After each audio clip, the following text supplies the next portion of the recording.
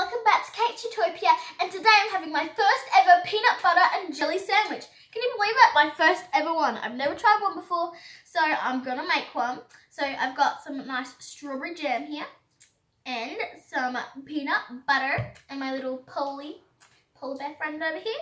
So let's get making. So first, what you're gonna do is get 2 pieces of bread. Open the peanut butter. We'll just get it on there. Spread it. It's all spread now. So I'm gonna put the jam on. Ooh, it looks good. I don't actually like peanut butter that much, so I'm hoping that the jam's gonna take over a bit and like be nice together. So I'm just gonna get that off. Close. And I've got a butter knife, safe for kids. Open this up. Oh, it hasn't been opened yet and touched. This is going to be satisfying just going in there. Whoa, it's like jelly. It is like jelly.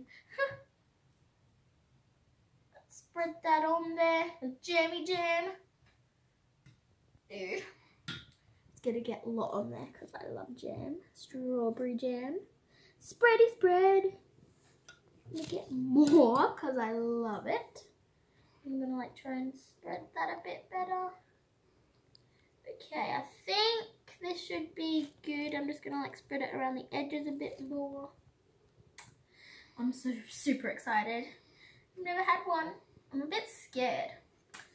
It's gonna be fun. It's just a sandwich. Ooh. I'm gonna do that. Put this down together. And I'm ready to take my first ever bite. I'm gonna squish it so it's good. But I think I have a special guest. Come on! It's Lizzie, my cousin. And I'm gonna try my sandwich first and then she's gonna try it. Okay? You ready? 3, 2, 1.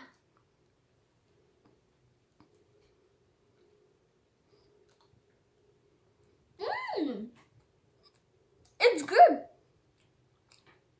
I need another bite to really taste it, but it's good. Here, try it. Yeah, guys, I give this a big thumbs up.